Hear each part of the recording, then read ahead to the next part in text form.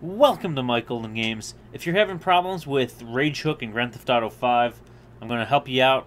So, since the Biker DLC, I have not been able to get RagePluginHook to work. So I finally got it working, so I'm going to help you guys out if you still are having trouble. So, let's move this out of the way, or minimize that, I guess. So, okay, so you double-click on RagePluginHook and you hold Shift. The left Shift key, I don't know if it matters, but just the Shift key, and it'll open up the settings menu for RagePluginHook. And then you go over to Advanced Settings, and then this will probably be ticked already. Enable countermeasures against online vehicles being removed in single player. You want to untick that, and that will get RagePluginHook to work.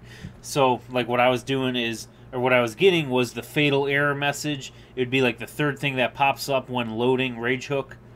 Well, you untick that, and it'll actually make your game work. I'm assuming that there's some vehicles that GTA 5 Biker DLC added that wasn't coded into the newest RagePluginHook. So eventually this will probably be fixed. But until then, just untick that and you'll be good to go. I hope this helps you out. If so, let me know in the comments if it does help you out. And, hit that like button if you like this video, if it helps you out. Have a great day and see you next time.